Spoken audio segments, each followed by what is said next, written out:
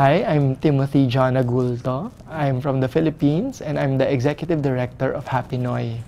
Hapinoy is a combination of two words, meaning happy and Pinoy. Pinoy is the slang for Filipino. So happy Filipinos.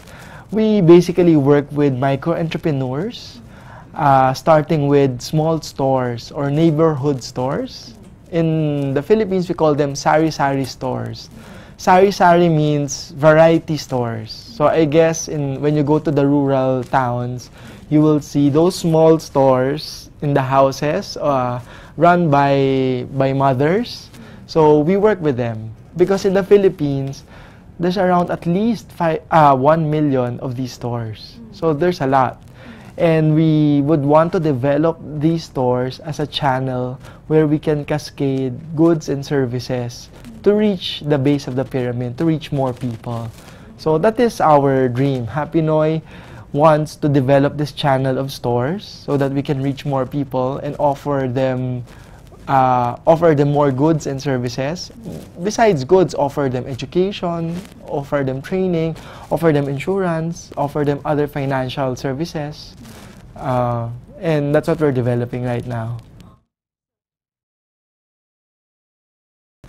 Interestingly enough, when we started Hapinoy 7 years ago, our concern was, why aren't the goods and services, why aren't goods or products reaching the far-off places? When they reach those far-off places, why is it too expensive? So our initial challenge was how to make these products reach these far-off places. But over the years, we realized as a lot of the retail market is already developing, this problem is being solved already, meaning big groceries, big wholesale supermarkets are starting to pop out even in rural towns. So this problem seems to be solved already.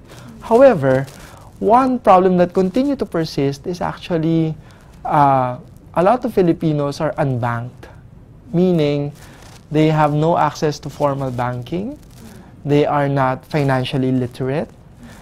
It's so expensive to send money because the Philippines is an archipelago with 7,000 plus islands. So people send money here and there.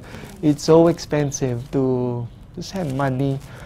A lot of insurances and a lot of government insurances, health insurances are not reaching them.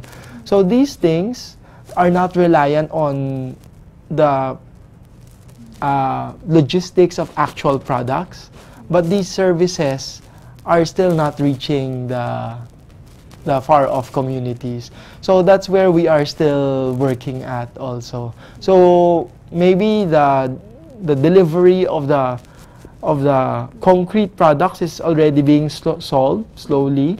However, other services are not yet being solved. So that's why we're still working with this channel of small stores. This is our 7th year in Hapinoy. We work mostly with microfinance. Our main partner is actually CARD, Center for Agriculture and Rural Development. It's the biggest microfinance in the Philippines. They're at 2.3 million borrowers. So the challenge for microfinance is this. They've noticed that a lot of their borrowers have very high repayment rates. The repayment rate is actually 99%. Very high. However, they also noticed over a period of time, the businesses weren't growing. How were they able to deduce that? Because the loans weren't growing. So the challenge is also not just to enable the micro borrowers to pay, but also to allow them to grow their stores, to grow their other businesses around the stores.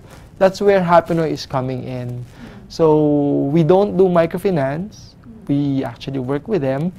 We provide added services or other added products that can be offered by micro-entrepreneurs to the base of the pyramid.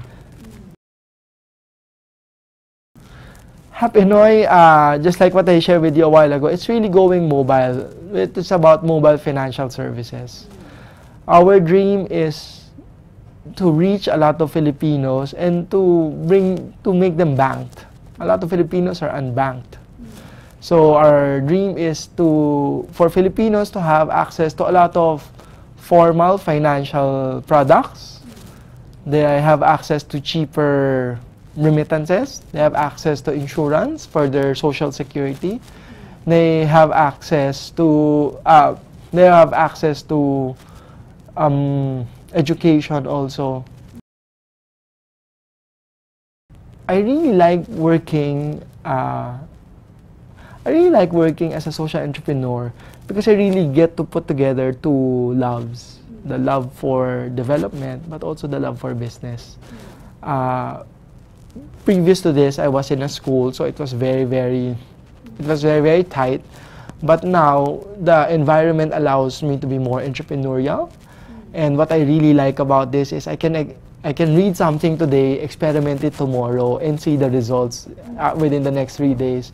So it's like I'm having an actual learning laboratory where I can implement the things that I read about and see how the actual effects on the ground happen. So I think that's very exciting for an entrepreneur. Because these things are not seen in books. You don't read them in books, you don't hear them in lectures, but the activity of experimentation, I think that's one of the things that excites me in this work.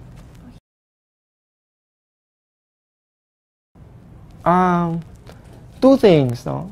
The heart and the head. Learn very good sound business skills. Make sure your business business fundamentals is very good. I'd even suggest you work for a big corporation so that you learn as much on how to do good business. But also, as you do this, cultivate a personal relationship with the poor. Cultivate a personal relationship with the marginalized. Cultivate a personal relationship with the people that you seek to help in the future.